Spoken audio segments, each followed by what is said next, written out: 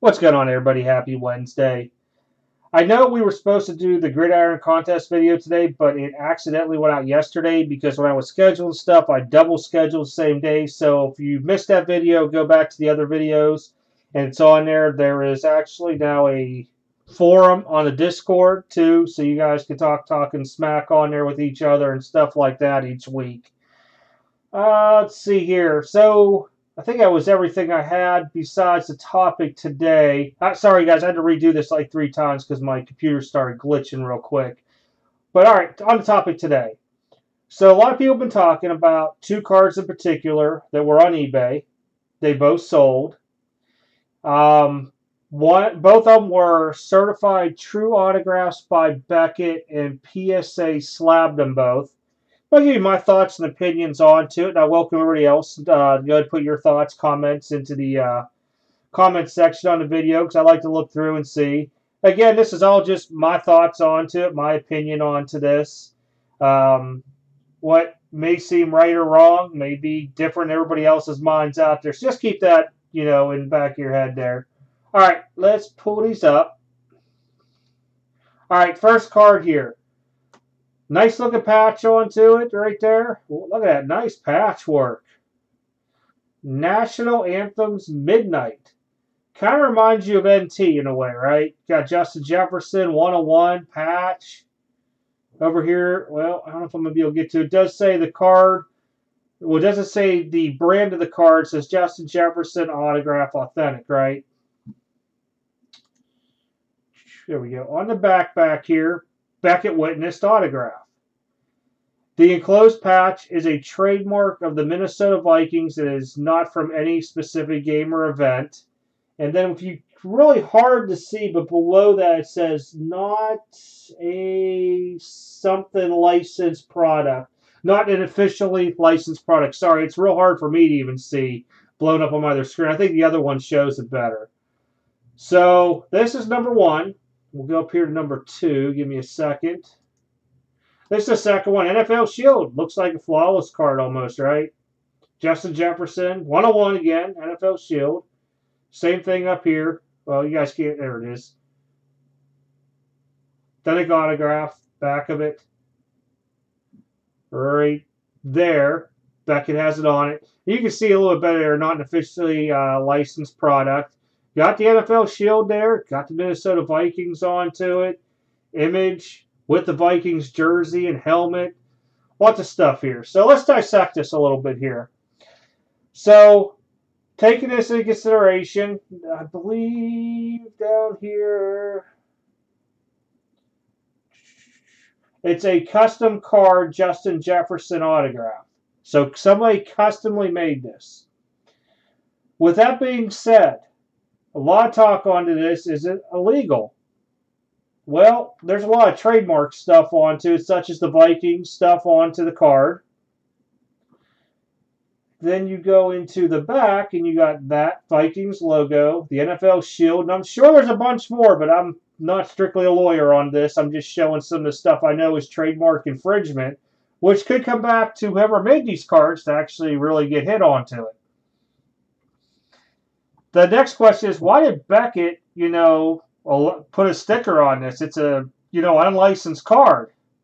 Well, when you think about this, if I took this is a good example. I have pictures of me and Mario Lemieux. He's in his Penguins jersey and everything like that. Had him professionally done.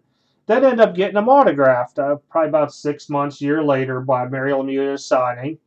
It's not an officially licensed photograph, but I still had him autographed because I took the picture, stuff like that there.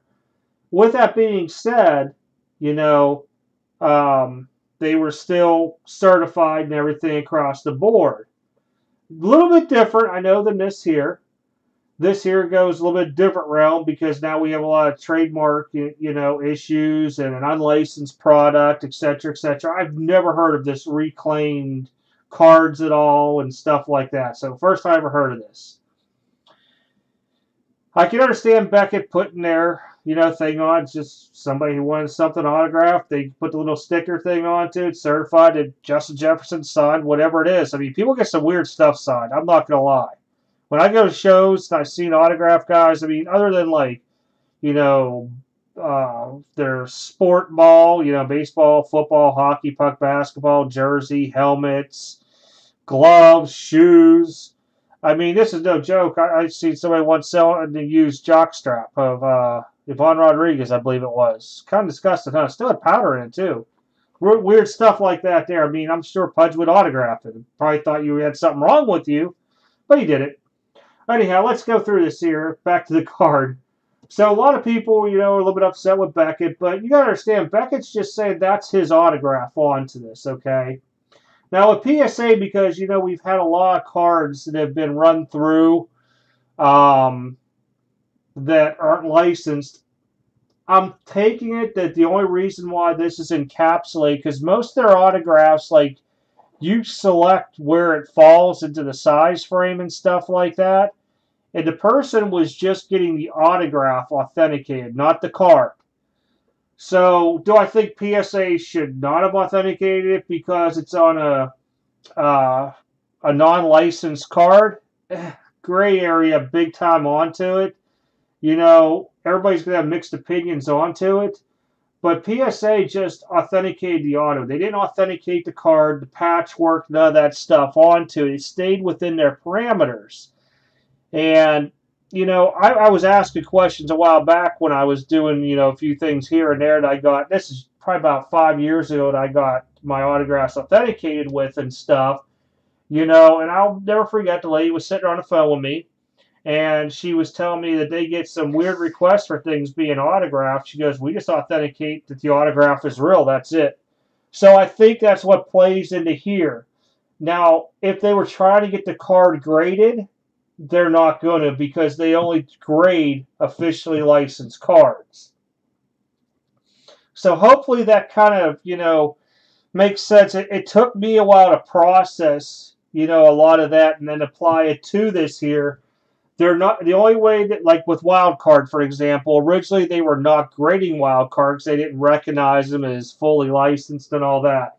Well, they're not grading this card. They're just authenticating the auto. That's it. Do I think there's a lot of, you know, extras on this that the cards look like NT, look like flawless? Yes, they look like. That's going to be something for Panini to fight their battle with and stuff. Along with the NFL and probably the Minnesota Vikings because there's some trademark stuff onto it. Unless somehow, some way, they got some special licensing, which is kind of hard nowadays, especially with under the sports card realm. But I'm sure somebody's going to look into that piece of it, and that'll be fought down the road. But I do not fault either Beckett for putting a sticker on this saying the autograph's authentic because that's what they're getting paid for, the autograph being authentic. Same with PSA. They didn't grade the card, so it's not an authenticated card.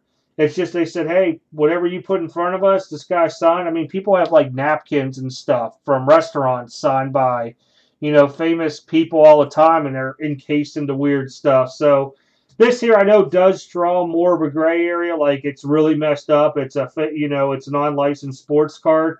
But again, they have to look into their rules, and I guess that's probably where the wiggle room or the gray area, whatever you want to call it, lies. That they're not authenticating the card at all, or grading it. They're just authenticating the auto onto it. So I'm sure eventually they'll probably look at changing their rules. I know this is probably going to get blown up even more on social media and everything. As you can see, this ended like over 2 weeks ago now.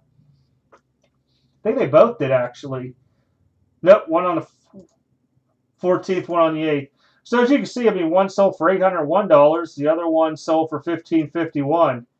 Pretty big chunks of money, you know, for an autograph of Justin Jefferson. A lot of people weren't paying much attention because they probably thought that the card was an officially licensed Panini card.